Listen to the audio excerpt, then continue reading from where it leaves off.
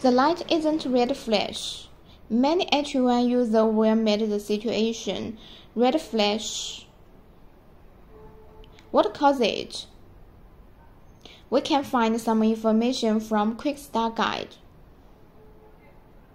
Here, red flash. Compass calibration required. Okay, we plug in USB wire into flight controller. The other end plug in computer.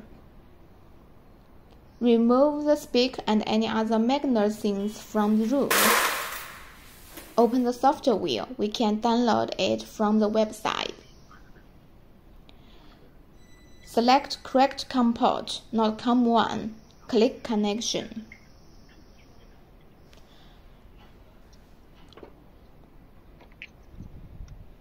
After connection, here pop-up tips. Compass interfered. Click sensor page. Start calibration.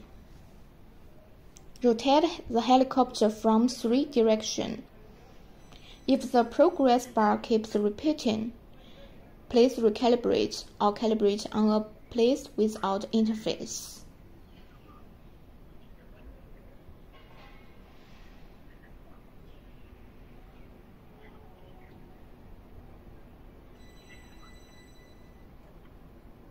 The software should calibrate success, disconnect power, restart flight controller.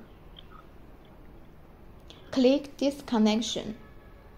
Steer the stick to 3D mode. Plug out data wire. Disconnect power. Power on again. Waiting for flight controller self-test. Self-test complete.